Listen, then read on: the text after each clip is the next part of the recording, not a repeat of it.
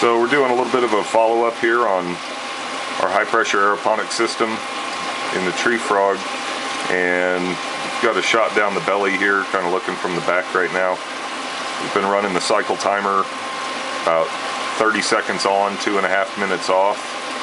It seems to still give us a good mix of root types, and we've got tons of fuzz. We've got roots that are climbing into the air. There goes the mister kicking on. So these roots are getting thicker and thicker, and they're just forming a blanket across the belly of the frog. So we're really looking forward to see what the end of the crop cycle looks like, but it just keeps getting better and better at this point.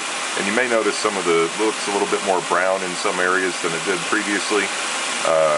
I'm trying to come up with a reason for that other than the nutrients. I really do think it's just because we've been adding in later stage nutrients that are giving a little bit more color to the spray, and it seems like it's just building up a little bit. But boy, the roots are they're just thick, they're white, they're beautiful. And this is 30 seconds on, 2.5 minutes off, and you can dial that into whatever time frame you're looking for. That just seems to be what's working great for me.